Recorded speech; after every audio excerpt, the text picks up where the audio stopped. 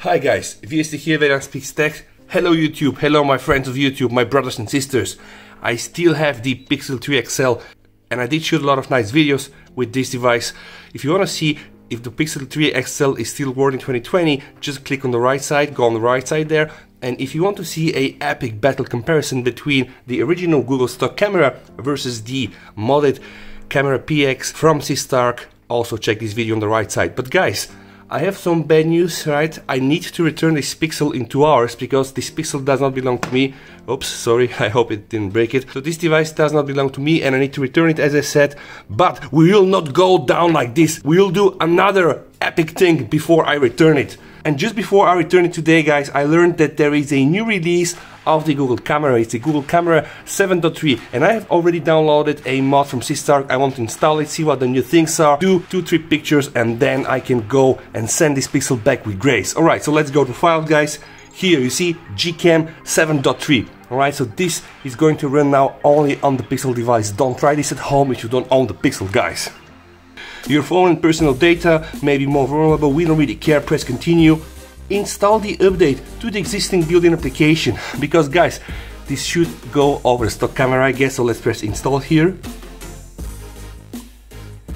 Oh, app camera installed, okay, so let's see what happens now. I have the camera PX here, which is still based on Gcam 7.2, and we have here, hopefully, wow, the latest camera. I need to check the version of the app, go to app info, go to advanced, and boom! Here it is, Google Camera 7.3. So let's directly see what are the new things. So guys, let's see what are the new settings into the Google Camera 7.3. And have in mind, I have just installed the version, but I have cleaned the cache and the storage because that's the right way to do when you're testing, you know, these versions.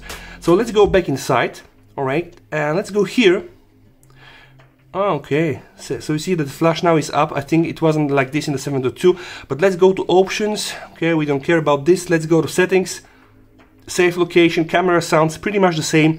Then we have Google Lens suggestions, the framing hints, save, selfie as previewed, social share, gestures, grid type, boom! That's here something new, guys. I see this for the first time. It's called Do Not Disturb Access Needed.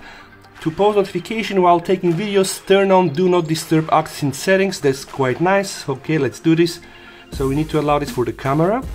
Okay, this setting, guys, is used to post notification when you take videos, which is a very nice feature because it happens to me all the time. Even when I'm shooting videos, somebody's calling on my phone and I'm getting crazy. Alright, let's go to advanced.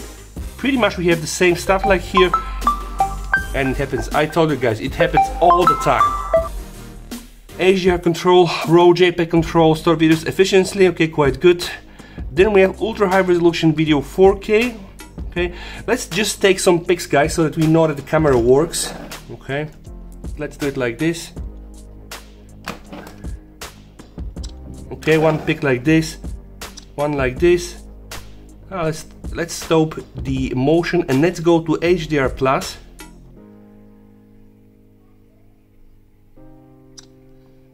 All right, wow, doesn't look that bad. Doesn't look so bad at all, guys.